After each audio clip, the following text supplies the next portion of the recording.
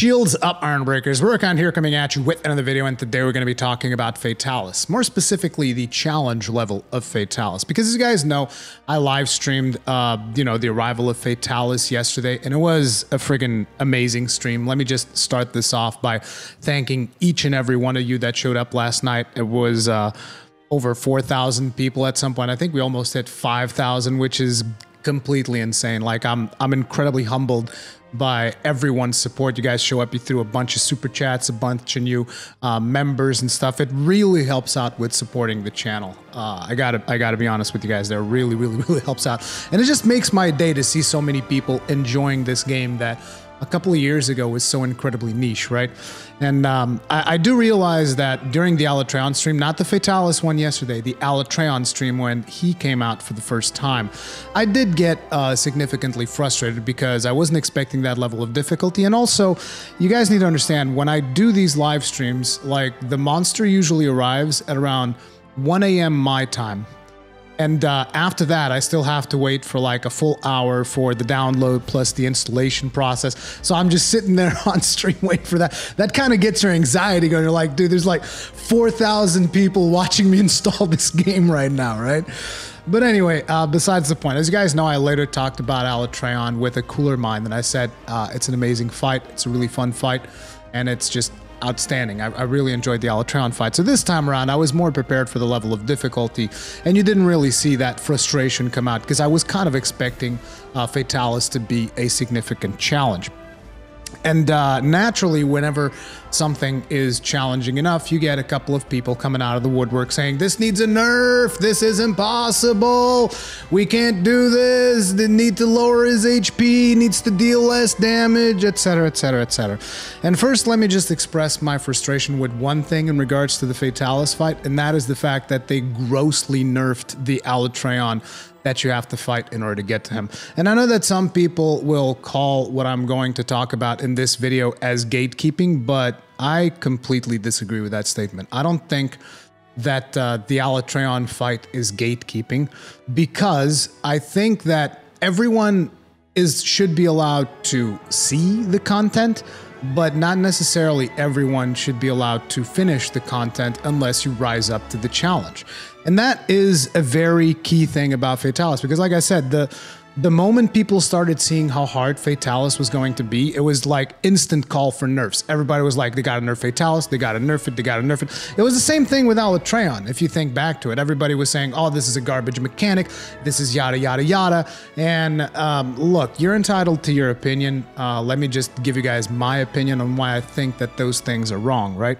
So all of the encounters up until Alatreon were, significantly doable, either solo or in a group or whatever. Pretty much, they're mostly doable in with a basic understanding of how the game works, with a basic understanding of how your gear works, with upgrading, with making a decent mixed set. You can usually get through most challenges in the game without too much of a problem. I know that some people will be like, oh, but Lunastra and her Nova and yada yada.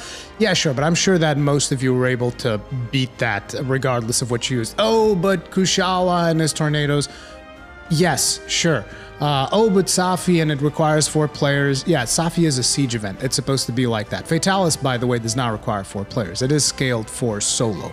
It is, however, extremely hard. You guys are correct when you say that. It is a hard encounter, but it is designed to be a hard encounter. It is designed to be like the last hurrah for Monster Hunter World when it comes to boss fights. It is designed to be the ultimate boss. In Monster Hunter lore, Fatalis is essentially a god. That's what Fatalis is considered to be. You're fighting a god. You're not supposed to just go in there with your basic blast set, your very basic master's touch set, and completely and utterly destroy Fatalis. And I'm not here to give you guys tips today. I mean, I could tell you a couple of things like, if you want to wall bang him, you have to do it twice. You have to do the wall bang thing twice in order to actually get a successful wall bang. There's cannons, there's ballista, there's binders in there. You want to make sure that you use those as much as you can, even though if you're soloing, using the cannons is not a particularly easy thing to do. Maybe if you have like a shield palico or something, maybe you can pull that off. But the reason I'm not here to give you guys just like a full-on tip is because I myself haven't killed it. And one of the things that I wanted to bring up in this video is that if I end up never killing Fatalis, I don't necessarily see that as a bad thing. Whereas most people are like, no, I gotta kill it. I gotta kill this boss. I gotta see what happens after. I gotta see his armor. Whereas I'm just like sitting here like, wow, dude, look at how hard it is. It's incredibly hard. I'm sitting here thinking of different weapon combinations. I'm sitting here thinking about, how am I going to try this? Shall I do this in a group? Shall I do this with 2 players? What type of strategy am I going to employ? And a really cool thing that I thought was amazing was that people were tracking the progress of other streamers and whatnot, and other prominent players within the community. And people were telling me in my stream, like after I was about 3 hours in or something, people were telling me, hey, Rurikhan, Kanta hasn't killed it yet. And I was like... And for those of you who don't know who Kanta is, because there were a couple of you guys last night who were like, who's Kanta? Kanta is a very prolific Monster Hunter player. He's really, really good at the game. He's freaking amazing. His actual channel name is Kanta Perme 92 on Twitch.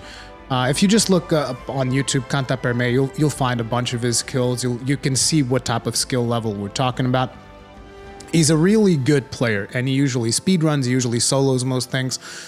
So the fact that Kanta, about 3 hours after the encounter had released, still hadn't killed it, it gave you a clear idea. Because like, to give you an idea, with Alatran, I think it took Kanta like, I don't know, half an hour or something before his first kill, maybe even less, who knows, maybe an hour. I don't actually remember because I wasn't following, but I remember that shortly after Alatran came out, people were like, oh yeah, Kanta did it in 15 minutes. And so it was very humbling to see that this was a monster that even one of the best Monster Hunter players was struggling with it 3 hours later. Eventually, when I finished my stream, I tried sending as many people as possible to his stream to kind of like support his efforts and stuff. And it's just cool to see Kanta play, because he plays on a different skill level, for me at least, because I'm not the best hunter. You guys know this. Like, I'll be good with a couple of weapons. I'll be decent with a couple of weapons, let's put it like that. I still make a lot of mistakes, but I usually do enough to hold my own in a hunt. And, I like to challenge myself, do a couple of hard solos here and there, but I'm not the best hunter, and that's fine. That's perfectly fine. And ultimately, it was just really cool to see the level of challenge that they provided here, because you guys have to think about something, which is, considering that most monsters usually, the high-end players just go in there and destroy them, think about what it must have felt like for someone like Kanta to be stuck there for 4 hours, actually progressing this. I don't know if I think it was around 4 hours by the time he got it down. To be stuck there for 4 hours, progressing in the fight, actually working his way towards a kill. This was the first time I feel like a lot of the more prominent hunters were really challenged. Like, to give you guys an idea, the timer on Fatalis is 30 minutes. It took Kanta 27 minutes and a couple of seconds on his first kill. And that's when I was like, well, I probably should go to sleep, because this thing ain't gonna die anytime soon. But it's just one of those things. It gives you something to work towards. It gives you something for you to like look at, and you're like, oh man, I'm gonna get you one of these days. You chip away at it. You practice. You learn more. And again, some people might never be able to beat him, and then there's probably going to be a lot of people that are also going to cheat. Like, I would expect people to cheat, particularly on the PC side of things, because you have easier access to modding tools and stuff like that allow you to just like destroy the monster. But I would advise you guys not to go down that route, because what is your feeling of achievement going to be when you just like kill it with a cheat? Is that really going to, is that really going to get your hunter spirit going? Are you really going to feel accomplished after you just like, put in the mod, whatever, and one shot Fatalis? You're like, hells yeah, dude, I'm an amazing hunter. No, dude. It's about chipping away at it. It's about practicing. Like my solo Alatreon kill, it took me a bunch of hours. I was probably like for the better part of a day, just like sitting there repeating until I got that sub 15-minute kill on Alatreon. And it's not impressive. It's not an impressive time at all, but I did it, right? And it felt good. And you get a feeling of accomplishment. Like, you may not be the best, but you still went in there and you gave it your best and you beat it. And whether or not you beat it, whether it becomes something that you're just like slowly chipping away at and you're like always looking at the distance, like you have that long-term goal, dude, one of these days, man, I'm gonna go in there and I'm gonna beat Fatalis. Like, that's a good thing. It's not a bad thing. Even if some people never beat it, it's not a bad thing. Even if I never beat it, it's not a bad thing. It's hard content. It's something that demands that you rise up to the challenge, something that you really got to give it your all. You got to, you know, just try to do the best set you possibly can. You got to really be able to predict all of his telegraphs and be able to get out of the way of his most damaging attacks. You got to just do your best. And I don't know, I like that type of challenge. And sure, sometimes in stream you might see me get frustrated, like I said, because, you know, on stream I'm not filtering my emotions. If I get frustrated, I'll get frustrated and I'll vent my frustrations. But ultimately, when you look at a fight with a cold level head, it's just about whether or not that fight was fun, whether or not you rising up to the challenge was fun. And if it's not fun for you, then maybe Fatalis is just not an encounter for you. Don't be like, oh no, just lower the goalposts. Is it lowering the goalposts? Change the goalposts? I don't know. Just lower the bar of difficulty so that I can make it through as well. That's not it. That's not what any of this is all about. In any game, really. Like, you know, they develop the game with a challenge. And if it's doable, if you rise up to that, if you reach that level of skill, it's going to feel to you 1,000 times better than it ever will if they just keep lowering the bar. You just have to keep shooting higher. And yeah, like I said, I really don't have a lot of tips for Fatalis because I haven't killed him yet. I don't know if I'll be streaming today or not because I'm super tired. You guys can probably tell in my eyes, I'm like mega tired. We were up super late last night and my energy levels are just at the bare minimum. I just wanted to do this video so that people understand, at least to try and get people to see that, like, look, it's okay if you don't get to defeat the final boss because it was mega hard. Nobody's gonna think any less of you, so long as you at least put in a little bit of effort to try. You have to try, and if you defeat it, that's great, and if you don't, that's fine too.